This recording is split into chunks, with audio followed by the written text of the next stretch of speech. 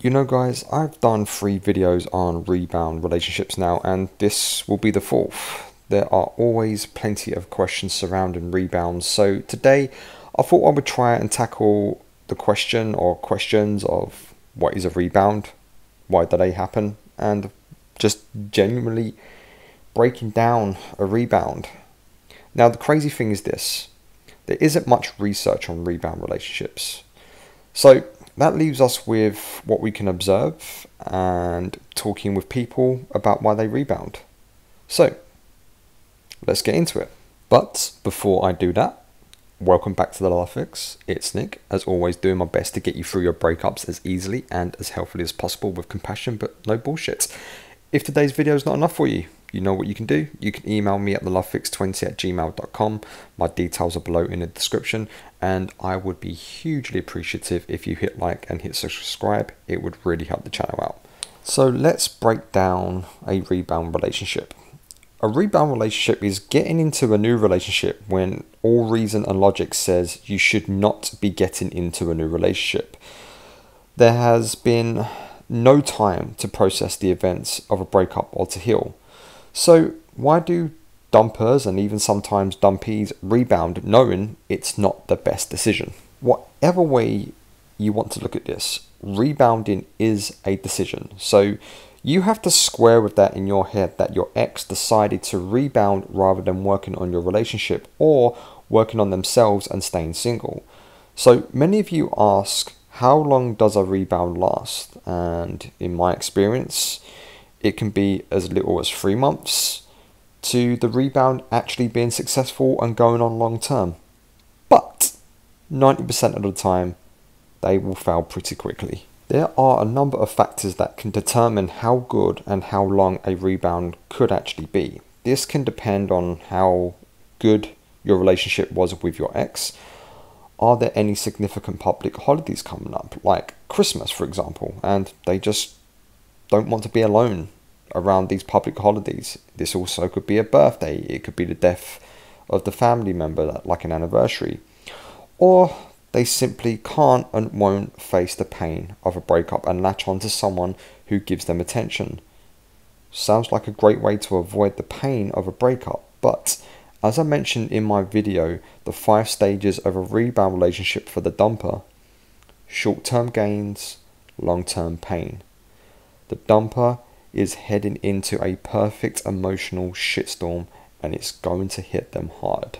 So, what drives the decision to rebound? Our biological driver is that there is safety in numbers. That's led us to evolve into social creatures, which led us to form relationships, which ultimately has kept us safe for thousands of years.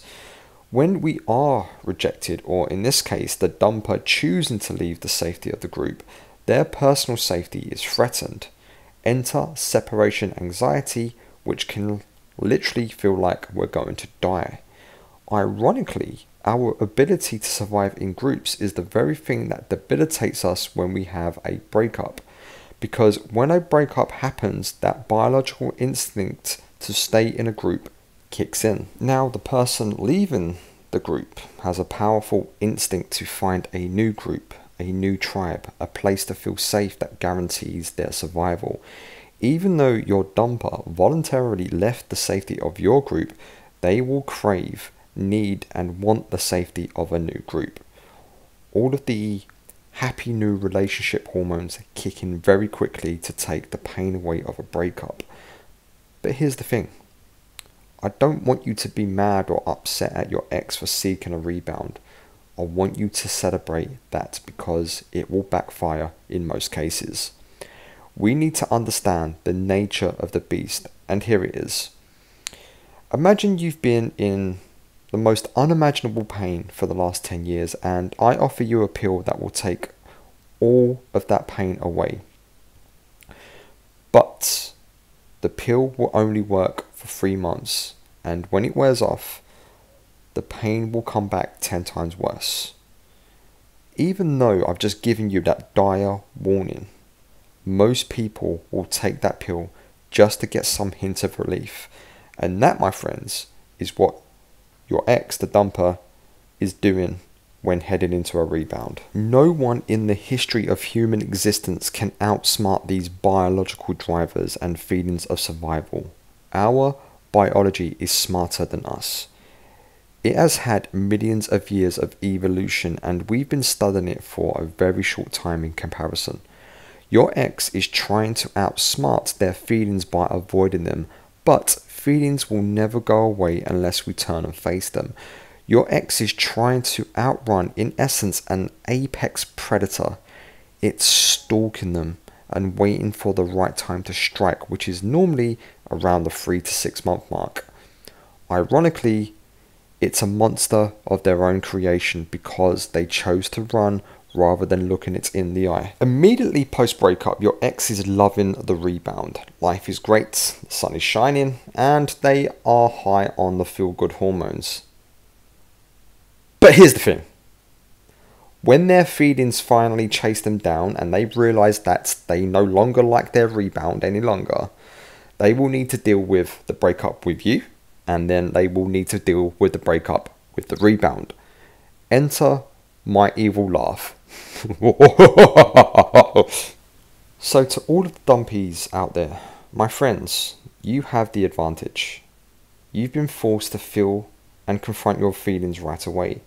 This is the best gift of all because you're now on a journey of personal growth, adventure, and self-discovery. You started the healing process where your dumper took the easy way out. They took the instant pain relief, which ultimately causes them more pain in the long run. So I want you to just take a step back and appreciate how good your position actually is. Just like when a boxer is seemingly being pummeled for the first 6 rounds of a fight.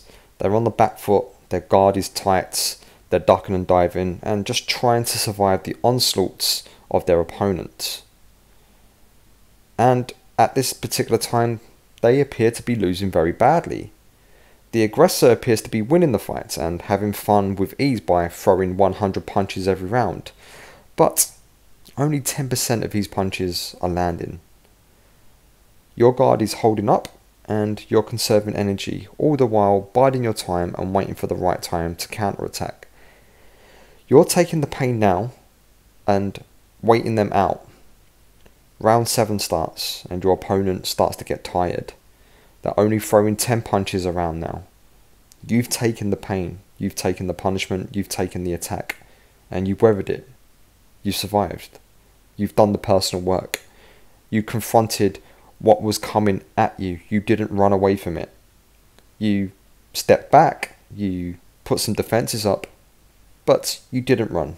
You took what was coming. And now you're stronger for it. With ease, you throw one punch and knock the aggressor out. That, my friends, is how you deal with any breakup, especially rebounds. Take your pain today so you can feel better tomorrow. Mark Manson says in his book, The Subtle Art of Not Giving a Fuck, we all have pain. There are no exceptions. But what we can do is upgrade it to a better version of pain. Even being in a good relationship has its pain. You now have to consider that person rather than just looking after yourself. When you are just looking after yourself, yeah, it can be great. Single life can be great, but it can be lonely and painful at times.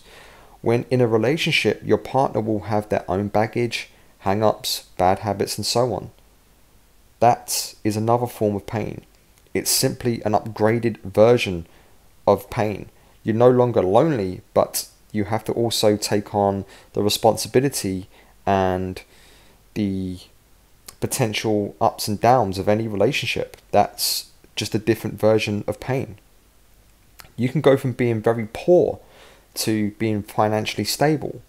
When you're poor, you never know if you can make rent that month or even if you've got enough money for groceries.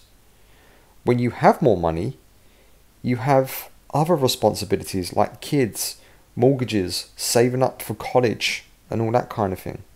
It's just an upgraded version of your pain. So I guess what I'm trying to say is bide your time and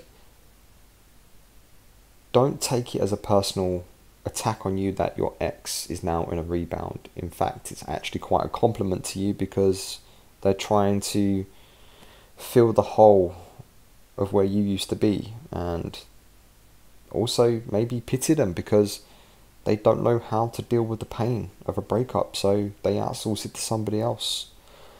And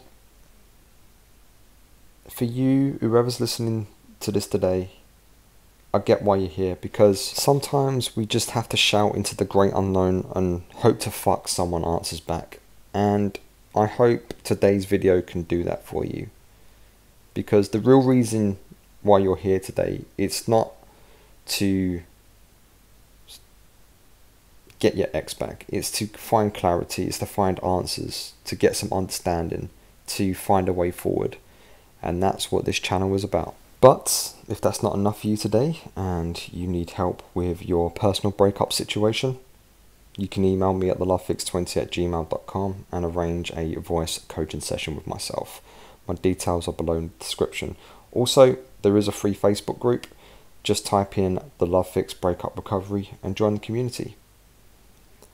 As always, I hope you're doing okay. You are enough. You will be fine. I promise you will be okay. And I will see you on the other side.